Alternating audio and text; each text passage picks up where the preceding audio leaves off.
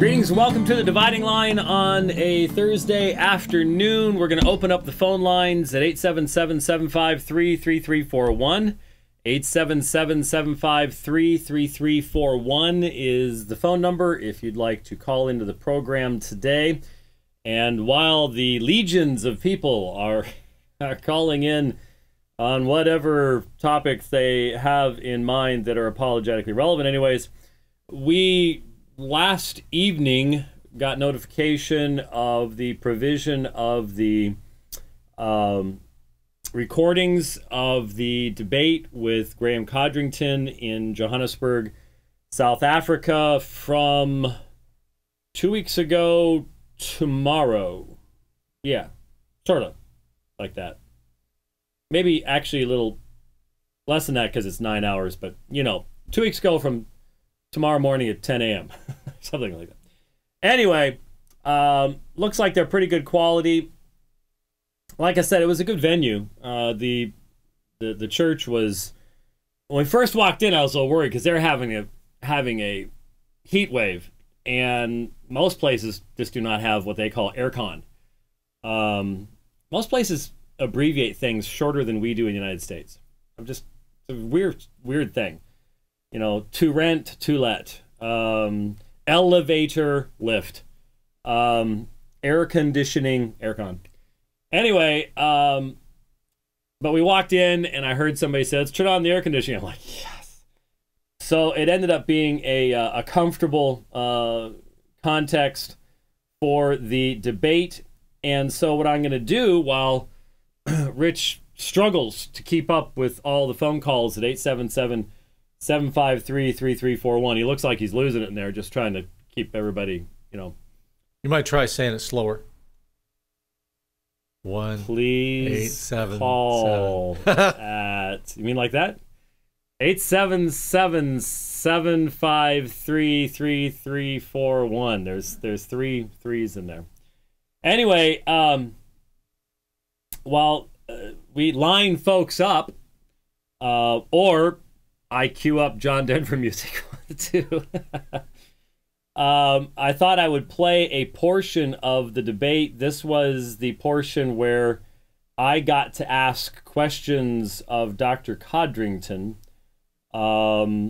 This wasn't the audience questions, but this was the actual where two of us get to go back and forth. And so here is, not quite 2 weeks ago, Johannesburg, South Africa, myself, and Graham Codrington. That's it? 0. Okay. Dr. White, your turn. Dr. Codrington, in Ezekiel 16:50, the singular toeva is used. Why do you not view that as having to do with homosexuality, especially in light of the use of toeva in the Levitical law? Toeva, as I understand it, and I know you're a better Hebrew scholar than I am, but Toeva, as I understand it, is simply something that is defiling, is an abomination, is something that is aberrant to God. And when we look at Ezekiel, and if you have your Bibles, why don't you go there and have a look at Ezekiel 16:49 and 50. It lists a number of sins, and then the phrase, I'm using the New Living Translation as I read here, it talks about the loathsome things. That I believe that's what we're talking about there. Yeah, but it's not a good translation. It's translating into plural. It's the singular. It's the toeva. What is the toeva in light of, if we interpret Ezekiel as having knowledge of the Mosaic Code, what is the toeva? Which of the sexual sins is described as toeva? I think a lot of them are described as it, and a lot of other things. In the Holiness Code? And a lot of other things are described as toeva as well. So you don't know what the toeva is? Okay, you don't know what the toeva is. I just needed to know if you knew what it was.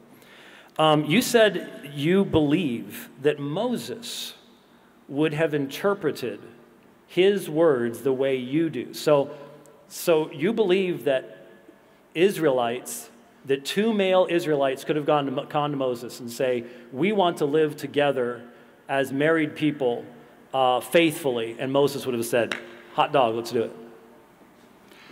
That's an Americanism, I'm sorry. No, that's fine. I fully understand that. fully understand that. I'm not sure Moses would have said precisely that. No, I get what you're the saying. Hebrew version of it. I get it. There must The be kosher some, hot dog, There must be something like kosher, that. yeah. Being a beef hot dog at least. Yeah, something like that. No, I get that. Look, that's a great question, and it's an important question, because I'm pretty sure that he wouldn't have. And I think that's what Romans 1 is about.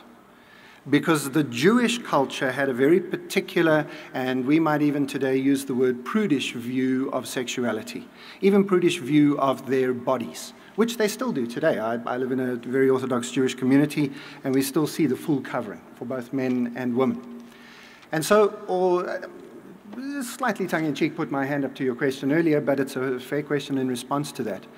I think that Moses may have had the response that Paul had in Romans 1, to say these things are shameful, that these things are things which are culturally unacceptable. And I think that he probably would have had the same response that Paul, the rabbi, would have had, which is to say, don't do things that are going to be a stumbling block to other people. Don't put stumbling blocks in the place of other people. So, to parse your question slightly, I think theologically, he may have said, I think this is fine. Well, I mean, he was speaking scripture, he was speaking God's word, so he would have said, this is fine. I think he probably would have said to the people, don't do it.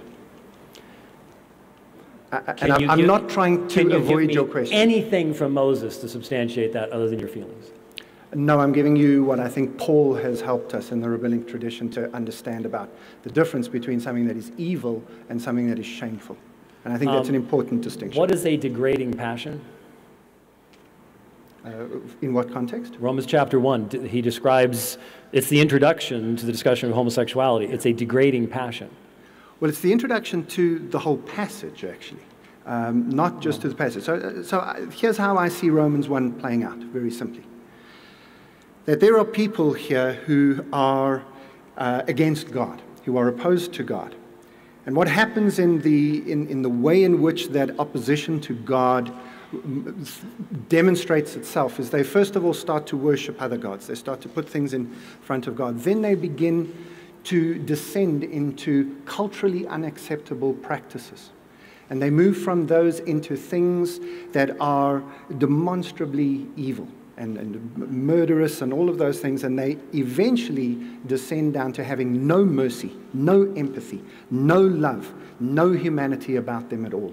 And I think there's a clear progression as you read through Romans 1 of how that happens. If degrading passions is therefore part of the heading of that, that's how the degrading of the passions happens. From turning away from God, to doing things that are shameful, to doing things that are evil, to having your entire humanity stripped away from you. I think that's a good description of what a degrading passion is. And yet, the reason I asked specifically is that this is the therefore of verse 24. So it's smack dab in the middle. It's not a header. Mm-hmm. And it says, therefore, God gave them over in the lust of their hearts to impurity, so that their bodies would be dishonored among them. And then you have the exchanging of truth for a lie. And then finally you get to 26. For this reason, God gave them over to degrading passions. Yeah. So you don't see anything here about these are made in the image of God, but these are passions that degrade the image of God. You just see this as, where does the term cultural appear here? The shameful. So the things that are shameful. What term is that? Animatai, or animai, sorry, in the Greek. The things that are shameful in what they were doing. I think Paul is showing a progression in Romans 1. A progression that leads them into things that are first of all shameful and then things that are evil. And the way we understand this is when we turn to chapter 2. Paul's going to then say to the Jews, look, I've painted this picture. I've painted a picture of the evil, nasty Gentiles. But be careful of how you judge. Please go and read the first few verses of chapter 2. Be careful, Jews, how you judge these people.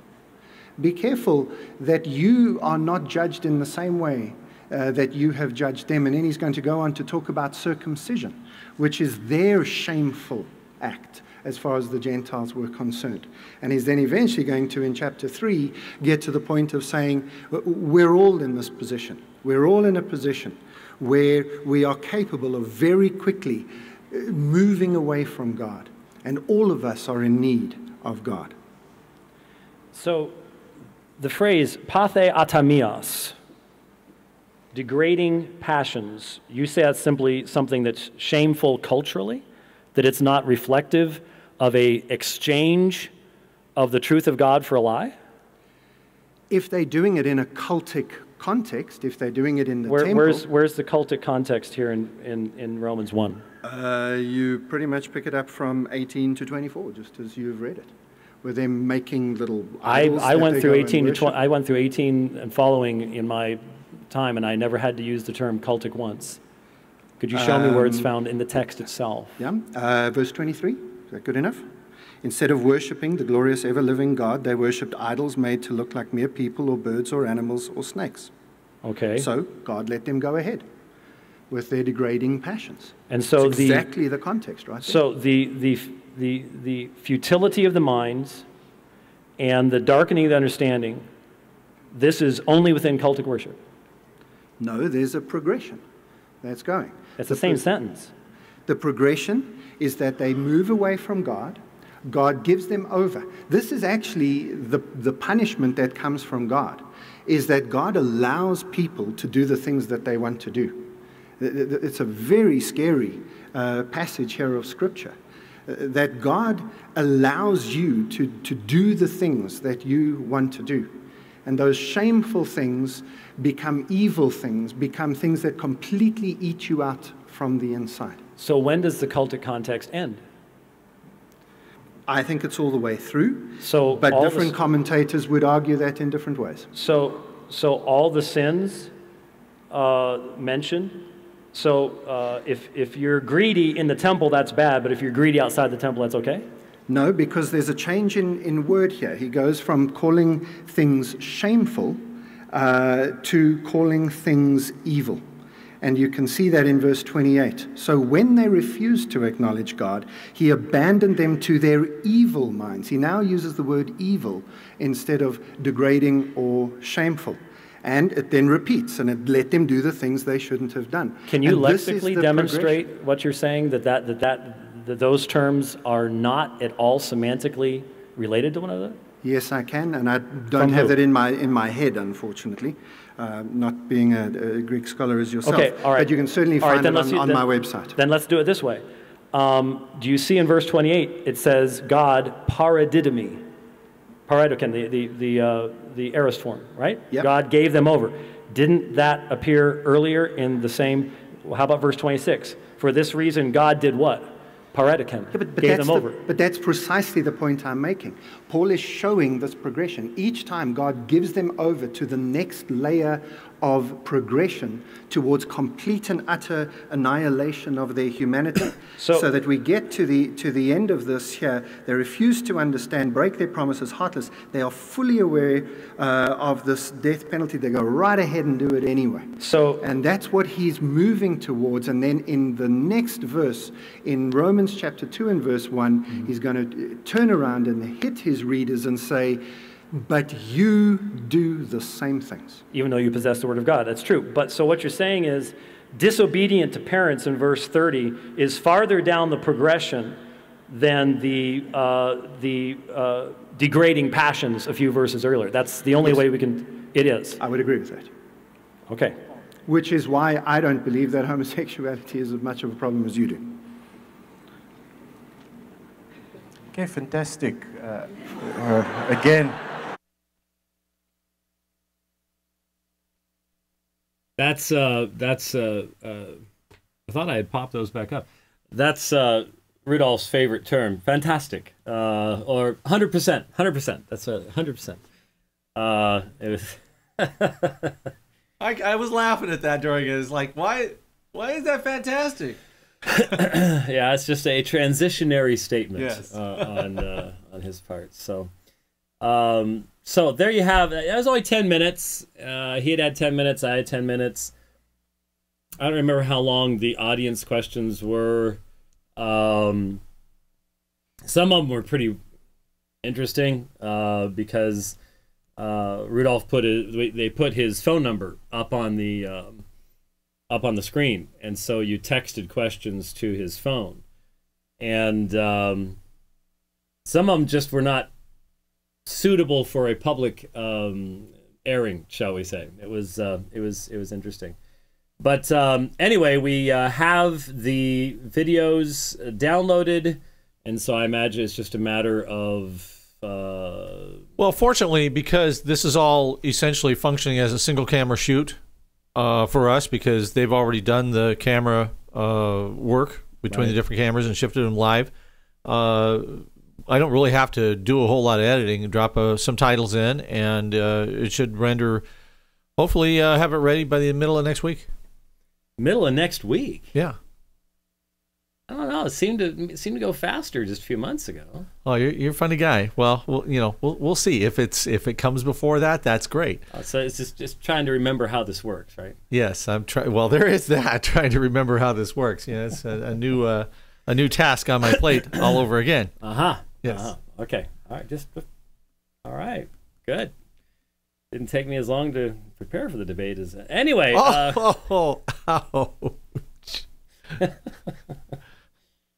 Actually, right along those lines, before we go to the billions of phone calls that we have waiting online at 877-753-3341.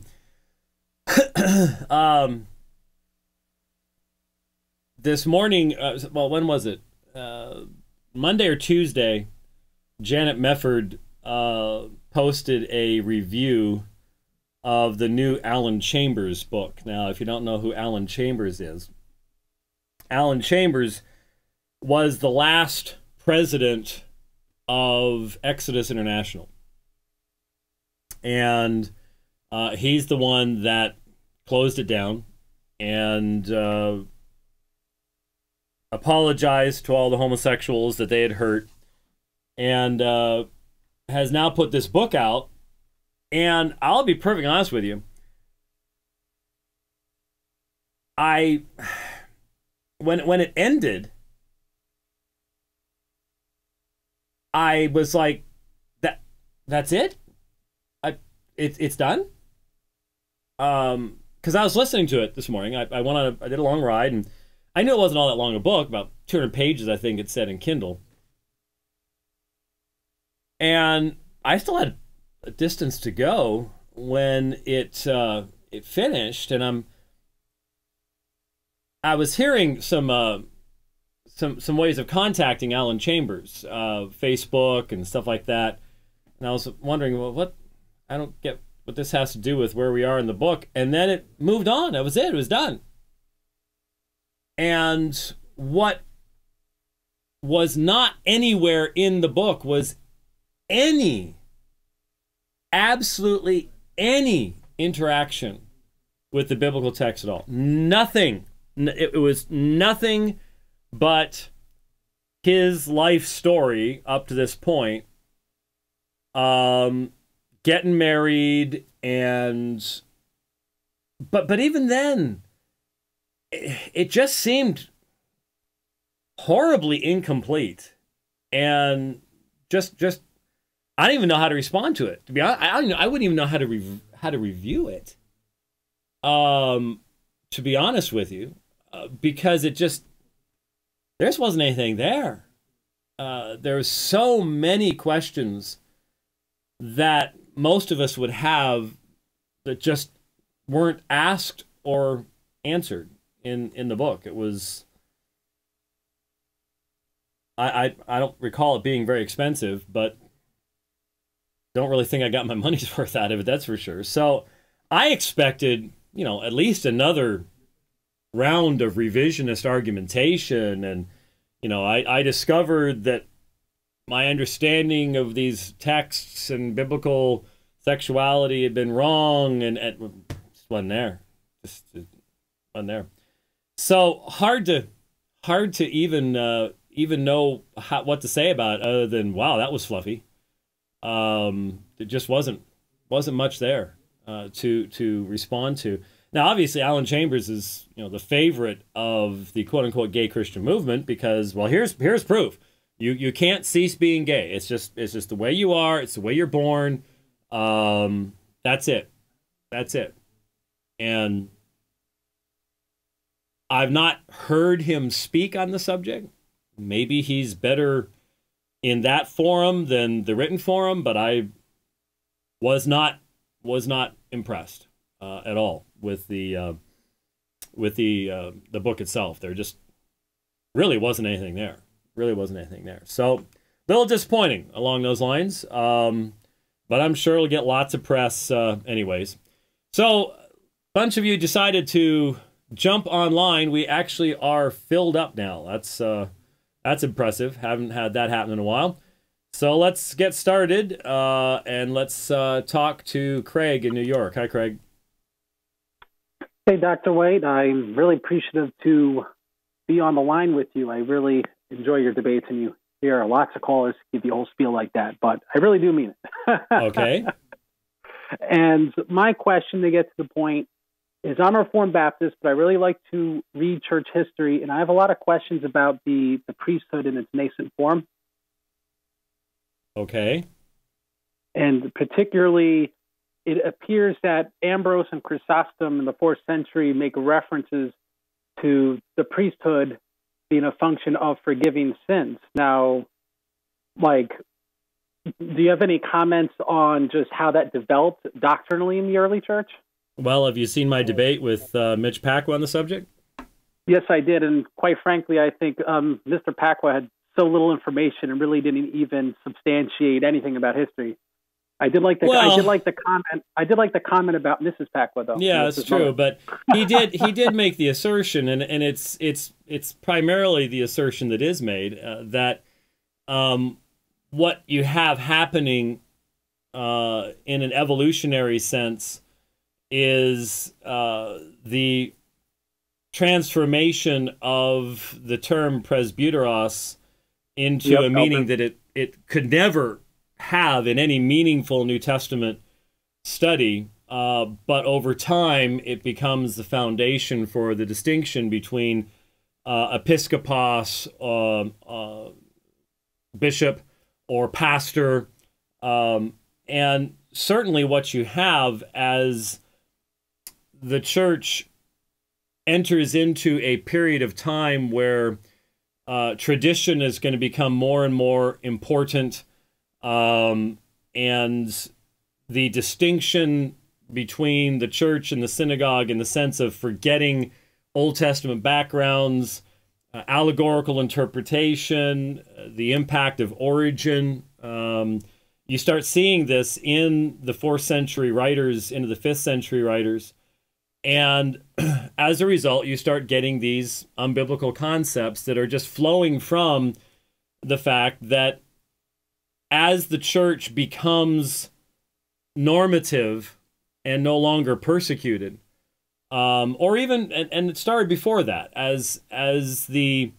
like with Cyprian. Well, yeah, and even during periods before that, there is going to be a pressure upon the church to abandon biblical norms for what would be considered proper religious perspectives, which would include a complicated church hierarchy, priesthoods. That's what people are expecting religions to have.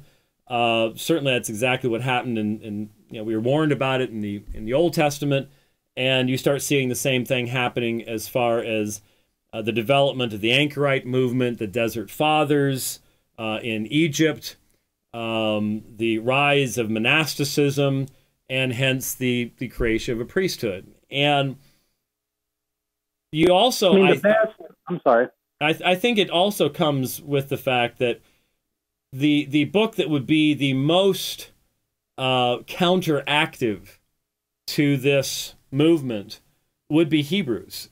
And there just seems to be, because of its deep connection to the Old Testament scriptures and the rise of allegorical interpretation, Hebrews just did not seem to function for many people as what you'd call first-level scripture. Because if you don't understand the backgrounds, then you're really not going to find the argumentation of Hebrews to be compelling. And I've lamented that many times, and I think this is an area that just as in the degradation of the view of atonement, likewise the concept of priesthood very clearly addressed in Hebrews. There's only one high priest. He holds his priesthood aparabaton, without succession. The idea of another priesthood, the necessity of another priesthood, very thoroughly refuted by what you have in the book of Hebrews. So, yeah, it's a period of time where you have a lot of transitions taking place, and if you do not have a view of sola scriptura, then you're going to be really confused as to what you're supposed to end up doing, because those who would say, well, see, you need to have the tradition of the church, now they're stuck with Francis, and who knows where that's going to go. Follow-up question. I mean, that could have been another subject today because of what's going on. I've got a bunch of articles. I just haven't gotten to it yet.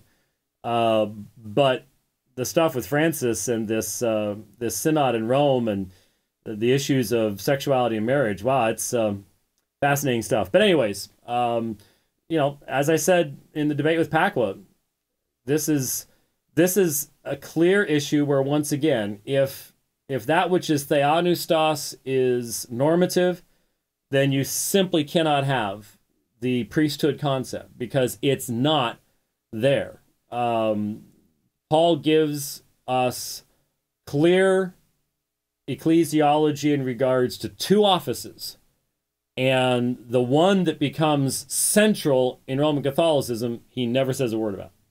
So it's one of those many places where you have to deny sola scriptura to be able to hold to the Roman Catholic perspective on these things, because it's a thoroughly unbiblical office. Now, pertaining to the office, being that there were people that were saved 3rd, 4th, 5th centuries when it really started evolving, that's the part that sort of bothers me, thinking about how clearly it's so unbiblical that a priest has the ability to forgive and to retain sins, and yet that was mainstream doctrine during that time. I mean, what if a Protestant denomination taught that today? I mean, could people be saved believing that? Well, people can be saved believing a lot of things. I'm not sure why anybody thinks perfection of theology is the standard of salvation. The gospel is fairly straightforward. I'm not sure what you mean by that. I mean, I know Anglicans that refer to their ministers as priests. I certainly would never do that. I think it's dangerous. I think it can lead to all sorts of issues. Just look at Anglicanism today. That should give you enough warning as far as the mainstream view, not the conservative guys down Sydney, but that's not a part of the gospel. So I mean, it's not defined somewhere as we have certain things that we are told. If you got a false gospel, anathema. If you got the wrong Jesus, no salvation. Okay, central things, deny the resurrection, incarnation, out. But it does seem we live in a day where people think that, yeah, so if there's any difference that could possibly maybe lead down the road to a major thing, then you're out of the kingdom. And I've never quite understood exactly how that works. Was there a great rise in nominalism? Was there a tremendous number of people who would be identified as Christians outwardly who weren't? Sure. Does that mean that every person who ever believed somebody was a priest is automatically lost? No. I would suppose the issue more so is in Galatians, that even believing that, to add circumcision atop the gospel undoes the gospel, and it's anathema. So to add that in order to have your sins forgiven, it must be mediated between a man, seems perilously close to adding something to the gospel which makes it a non-gospel. Well, if you're talking about someone actually stating that the only way of salvation is for forgiveness through a particular form of the priesthood, but I doubt you're going to find any of them saying that. They're going to see it as a means God uses, but they're going to make a very clear distinction between saying this is a part of the gospel and necessary and the only way in which God forgives, and anything else. So I mean, sure, yeah. If someone wants to say that the only way of salvation is through this priesthood, then yeah, that would definitely take you to that perspective, and that's what Rome certainly has done today. But that's something that took a lot of development, a lot of time for that to come together. You find inconsistencies in all of these people, and because they're not God. I'm sorry. Because they're not God. So well, but the point is, as unbiblical traditions develop, people. That's why a lot of these books that you'll buy that say, well, this unbiblical doctrine developed at this time, and this one at this time, and a lot of the books on Roman Catholicism are filled with stuff like that. It didn't work that way. It's not how history works, and it's not like everybody woke up one morning and, oh, we have a new doctrine now, and so everybody who believes it is now lost. No, you had inconsistencies as these unbiblical traditions became more and more popular over time, eventually necessitating the Reformation itself. But the Reformers recognized that the idea that, well, nobody before us was ever saved was not a tenable or even biblical position. It just seems to me that, like, when Ambrose is writing against the Donatists, one of the things he takes issue with is that the Donatists reject the idea that sins are forgiven through the Catholic Church. And he actually speaks specifically about that in the 33rd paragraph, chapter 7 on the priesthood. And so I don't want to get into detail because you don't know what questions those callers are coming up with, and you can't have all... Well, again, this is just something I've talked about many times before. As B.B. Warfield said, the Reformation inwardly considers nothing more than the victory of Augustine's doctrine of grace over Augustine's doctrine of the church. And when Augustine argued against the Donatists, what he argued there was very much formational for later Roman Catholic teachings. Same thing with Ambrose when arguing against the Donatists on ecclesiastical issues. You're going to have that kind of stuff. You're also going to find places where Ambrose is going to give a very clear grace presentation. So what I'm saying is they were inconsistent. No, I would agree, and I think a lot of it arises out of the fact that the church became a state religion in the Roman Empire. Well, yeah, and now they had all these nominal believers coming in, so they needed visible forms of penance, visible forms of confession, and things to that effect to even know who really was a Christian anymore. Yeah, and that's discussed pretty well in the book Reformers and Their Stepchildren, that especially goes through the development of the Donatist controversy and sacralism and all the things that came with that. It'd be a good book to look at. Craig, thank you very much for your phone call today. All righty, we're going to move on here and talk with Jeff in Philadelphia. Hi, Jeff. How you doing, Dr. White? Your phone screener guy told me not to give a big report, but I just wanted to say thank you for all your help. Our outreach during the World Meeting of Families and the Pope's visit went very well, and a lot of your influence was there. And so I wanted to thank you, and thank you for getting me in touch with Chris Arnzen. That was very helpful, too. Wow, someone actually thanked me for getting someone in touch with Chris Arnzen. That's normally I'm getting blamed for that. But anyway, I actually got to go to Carlisle, Pennsylvania, and meet him. So in the flesh. Well, there you go. So he's not just a myth. He is no, the man, the myth, the legend, the Chris Arnzen. Yes. Yeah. Oh, great. So anyway. Now someone's calling in. Oh, good. It's actually a different Chris. All right. Okay, good. So I wanted to, besides thanking you for all that, I had a couple, I guess, through a lot of interactions online and in person with Catholics, I had a few things. One of the things that I popped up repeatedly was pretty much even religious Catholics, the vast majority don't think there's a difference between us about justification, and it takes a very long time to convince them. You have to.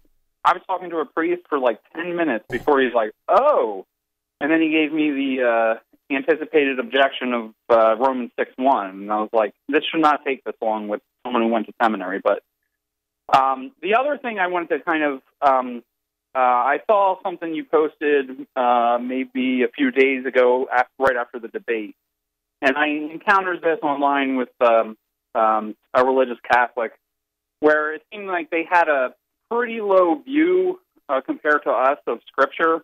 Like, you know, they believed basically archaeology didn't really support much, that the Bible was filled with contradictions, but they were like a devout Catholic. And I noticed kind of some of that within your debate, one of your debates on the Apocrypha, when you were bringing up that there was historical errors in the Apocrypha. Oh, yeah. And then I was like, there seemed to be a link between that and, you know, Jesus explicitly has a very high view of Scripture in the Gospel.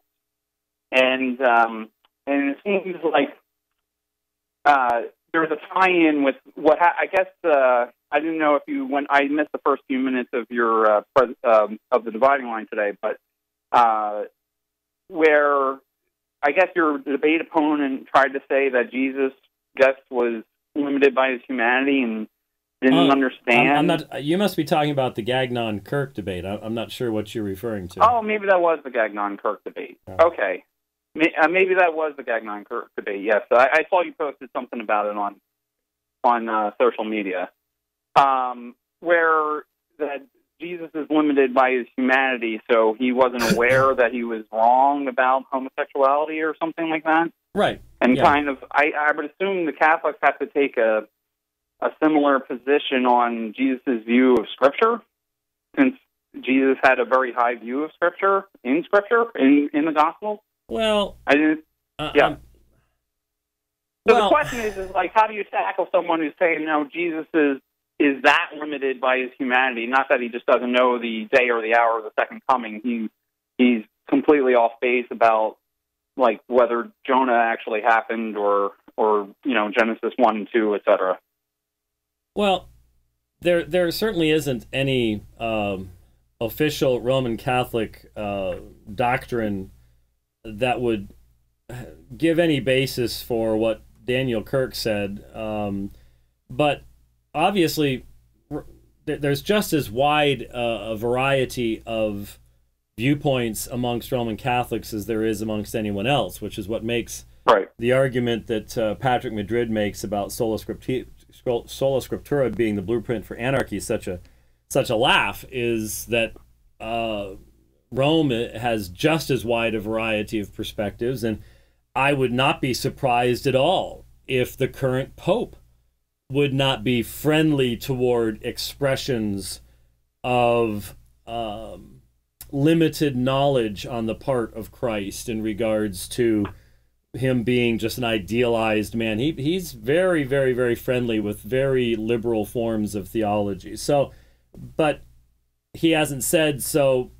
You can't really go there. But the point is, there is no single Roman Catholic view of Scripture, and when you try to define the dogmatic statements, that's not in any way going to reflect, especially the people that you meet in the street, because Rome, it's just like walking into a Christian bookstore. You run into one guy who's reading Benny Hinn and one guy who's reading Karl Barth, and never shall the twain meet as far as being able to figure out any consistency.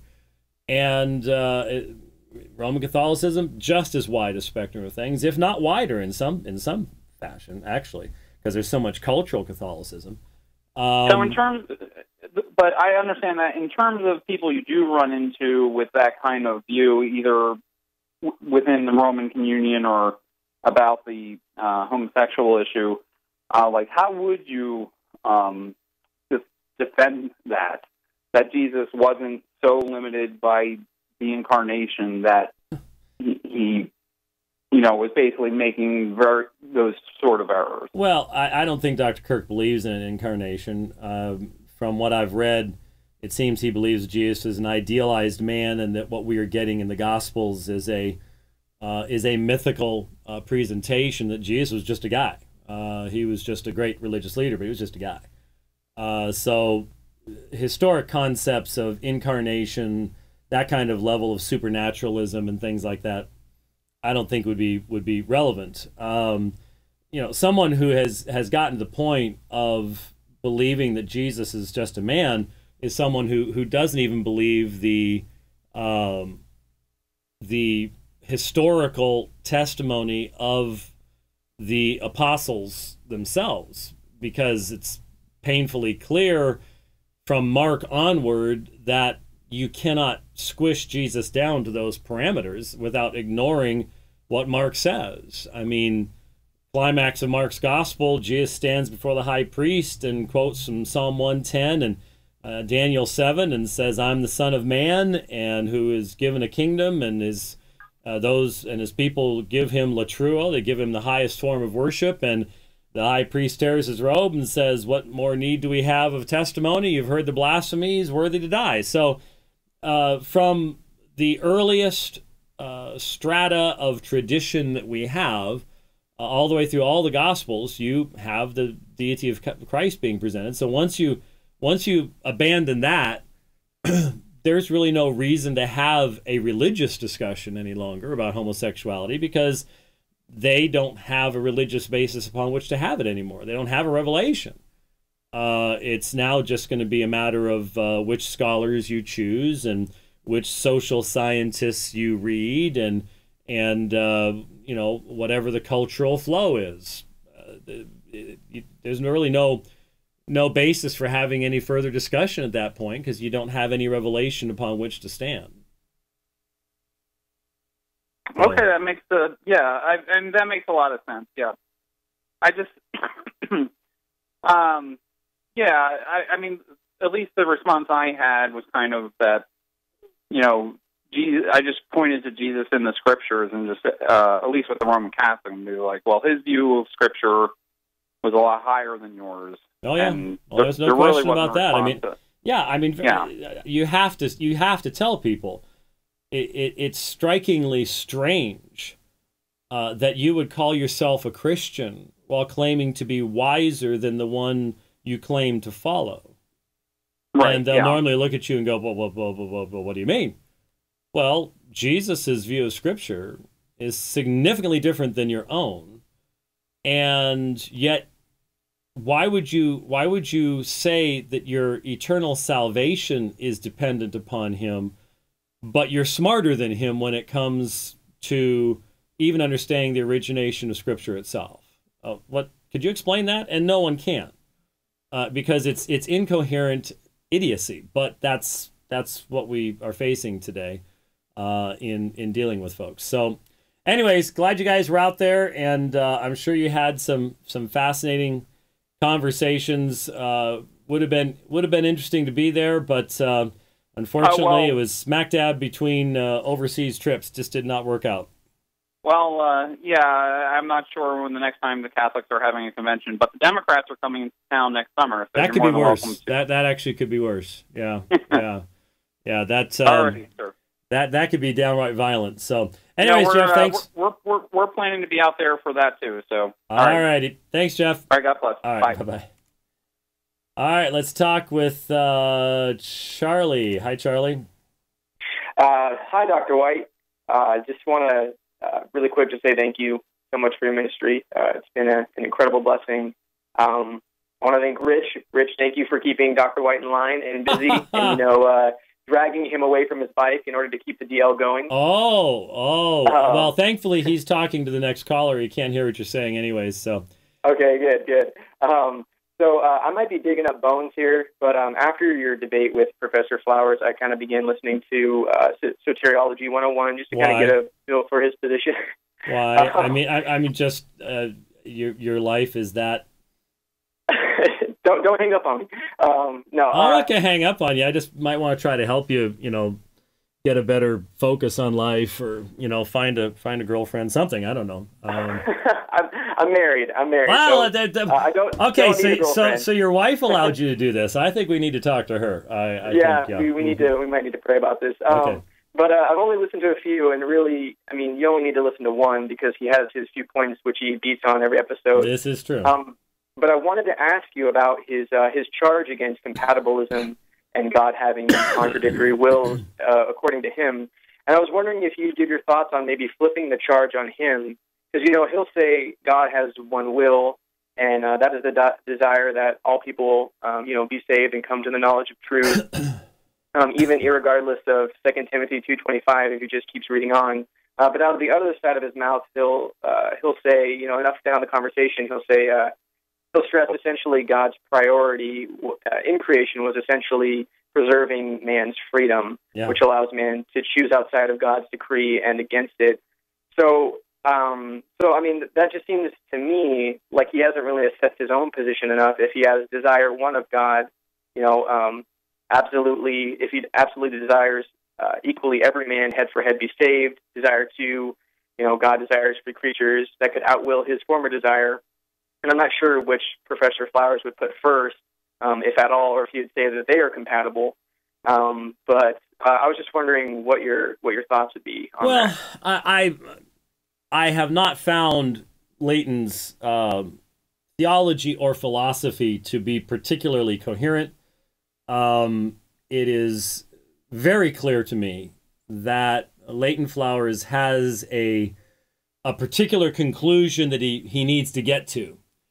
And the theological, philosophical, and especially exegetical path by which he will arrive at that conclusion can be incredibly circuitous, tortured, and impossible to map out, and hence almost impossible to critique, because it's just, there's no consistency to it, other than I'm going to get here, and I'm going to get here any way that I can.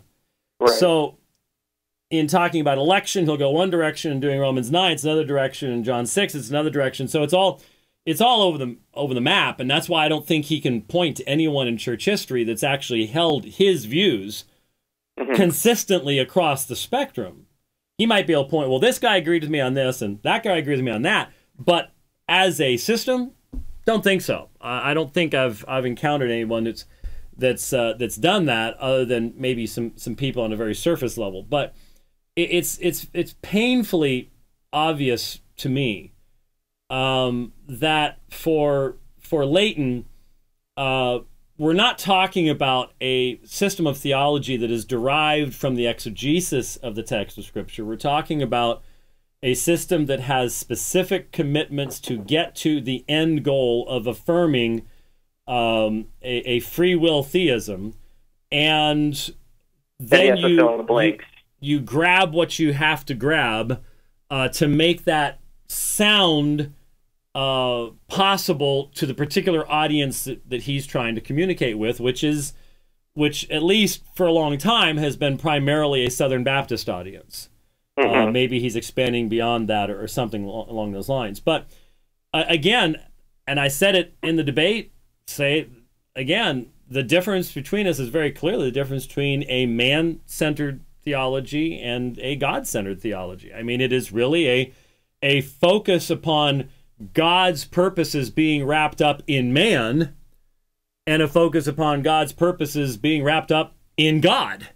Which I don't know how you can read the Psalter or Isaiah or Jeremiah or pretty much anything else and come to the conclusion that God's first and foremost primary concern has to do with the creation rather than the Creator himself and what his intentions are in glorifying himself in the creation. There seemed to be some comments he made in our debate where he really does bristle at the idea that God's self-glorification is central. And I just go, there you go, folks. There's the difference between us, is if man's glorification and man's free will and so on, if that's central, I know some other people believe that. I recall a section out of the Doctrine and Covenants that says God's purpose and glory is bringing about the immortality of man. But that was Joseph Smith, so we probably don't want to go there. But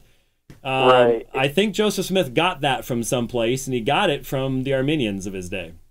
Yeah, I'd be interested to hear, Professor Flowers or whoever else, because I mean I've heard you, quite a few times. You always say it's the issue between a man-centered or a God-centered view. But I would be interested to hear like a conversation about like looking at the view of who can biblically defend the position about whose will be accomplished. Like, the Scripture affirm that man is able to accomplish his desires over the Creator's, or do we have a plethora of verses speaking to God's power and ability to bring about His own desires? Yeah, I don't even think there's a.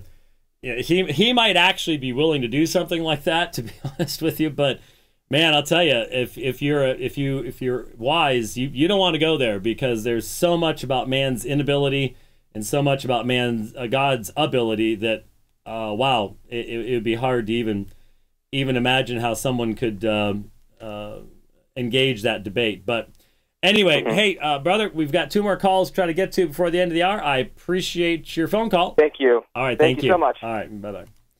All right, let's get to Vincent. Hi, Vincent. Hey, Dr. White. How you doing? You mentioned in one of your recent debates that the debater held to the New Covenant theology view. No. Can you explain what aspect of that might lead to that kind of compromise on like homosexuality and other issues? What I said was Graham Codrington expresses what I call a hyper New Covenant theology perspective, where he, in essence, says that there is nothing in the Mosaic Law, nothing in the Old Covenant that is binding upon us today. Period. End of discussion. If it is not repeated in a New Covenant document, it's irrelevant. Completely irrelevant. So all the quote-unquote cultic stuff of Leviticus 18:20, anything you derive from what happens in Sodom and Gomorrah, anything related to Mosaic Law, it's all irrelevant. It has nothing to do with New Covenant believers whatsoever. It has to be repeated in New Covenant texts, and he says that very clearly. All you got to do is go to futurechurchnow.com, I think is his blog, and read the sections on Leviticus, and it's right there. And I call that a hyper New Covenant perspective, because he really does basically say it's a black and white issue. There can be no discussion about this. Now, there are New Covenant guys that have gone there well before him. I'm thinking of one New Covenant guy a few years ago that decided to say that it would be okay for brothers to marry sisters because there's nothing in the New Covenant scriptures that say otherwise. So it's sort of like, well, okay. He's not the first one to have gone there. And of course, from my perspective, it's just, sorry, but it's so obvious in 1 Corinthians 5 and 6 that the Apostle Paul held the church in Corinth accountable for understanding that incestuous relationships are wrong based upon Leviticus 18. Jesus didn't have to repeat it. He didn't have to sit there and say, okay, I'm going to start repeating everything from the moral law because, even though I say that anyone who teaches anyone to break the least of these commandments, the least the kingdom of God, actually, I need to repeat everything if it's going to be binding. I really have a problem with that. It clearly does not work out that well in the New Testament, but there are those that have gone there. So it was Graham Codrington, the guy we just played the clip from at the beginning of the program. And if you look at his blog articles, that's what he was saying, is basically, until Matthew, it's not relevant when it comes to the issue of homosexuality, moral law, or anything like that. Of course, I go, New Covenant, what's the prophecy of the New Covenant? I will write my law upon their hearts. So what law would that be? Well, it'd be one they'd never heard of before. Okay, I have a problem with that. But that's who it was. All right, thank you. You're welcome. Thanks. Bye-bye. Oh, I'm sorry. I just dropped the last caller. Sorry about that. Call back in real quick. I apologize. I had one call at the top and one call at the bottom, and the cursor moved, and I messed up. I apologize. It was a call on compatibilism, And we got to get it on because you even took the time to spell compatibilism correctly, even though you had originally spelled it wrong. You went back and spelled it correctly. So that means we've got to get it on. Is that the call there? I don't even know who was it, Chris? Hi, Chris. Hey, Dr. White. How Sorry are about you? that. Yes, sir. Go ahead. Yeah. I actually was going to ask you a question on compatibilism based on 2 Samuel 12:11, where the Lord says that I will raise up evil against you out of your own house. Do you think that would be a good text to take somebody to who doesn't quite understand this yet? Well, you got to be careful beating anybody over the head. Yes. What you have there is definitely a statement from Yahweh.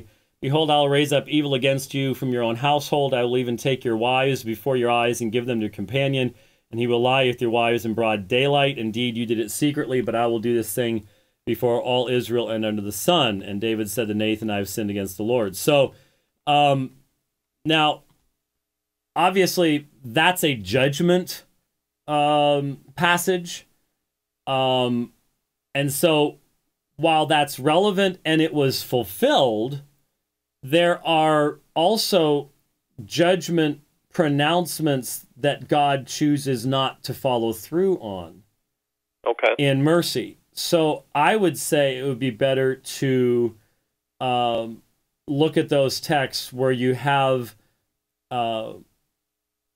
God's decree being fulfilled in such a way that he brings good out of what men choose for evil. And so I don't think you can make heads or tails out of the Old Testament narrative if you don't understand God's sovereignty and God's decree. It's all over the place. But that's why I've primarily focused upon the Joseph story in Genesis 50 or Isaiah 10 and the Assyrians or the cross story in Acts 4, is because those seem to be the clearest compatibilistic texts, because it's not just blessings and cursings, judgment's going to come if you do this, but God very often withheld that judgment. No, in these instances, these are things that God brought about that the people involved could not have known at the time that they were fulfilling God's will at all. In fact, they had all the wrong motivations, and yet still God was doing something that very plainly is the fulfillment of his decree. And so that greatly increases the didactic value, shall we say, of those texts. Okay. And then I also had a quick question about universalism in the Church Fathers. I kind of ran across a fellow classmate from my alum, and he kind of seems stuck on this, that the Church Fathers were pretty unanimous on universalism. Yeah, unanimous is kind of a laughable thing, but it is. I didn't know if you would have a place that you go to in terms of a resource, an article, or anything that kind of deals with that pretty well. Well, no, I not on universalism. I mean, Origen certainly seemed to be there. He uses Maximus the Confessor and Isaac, I think, as his two. Well, he's going Eastern Orthodoxy there, but even then, another good reason to believe in sola scriptura, because you can make early church fathers say almost anything you want them to say. I certainly have not done almost any reading whatsoever in Eastern Orthodox views that could lead to an understanding of universalism, but certainly there were numerous early church fathers that spoke very plainly of eternal punishment. So the idea of unanimity on universalism is obviously false. And again, it boils back down to what's your source of authority, and the issue is what the scriptures teach, not what somebody 700 years down the road came up with in a theological formulation. So I don't have anything on universalism in Eastern Orthodoxy. No, I try to stay out of Eastern Orthodoxy as much as possible. Yeah, D.B. Hart is his favorite theologian, and he's actually leaning towards being a catechumen, I think, with them. So that was part of the reason for that. There you go. It's influencing him quite a bit, I believe. Well, there's probably more reasons for it than that. So yeah, anyway, yeah, generally. So, all right, thanks for your call. You, all right, God bless. All right, bye. Thanks for listening to The Dividing Line today. Lots of good calls. Got us through the hour pretty quickly. And Lord willing, we'll see you next Tuesday. Thanks a lot. God bless.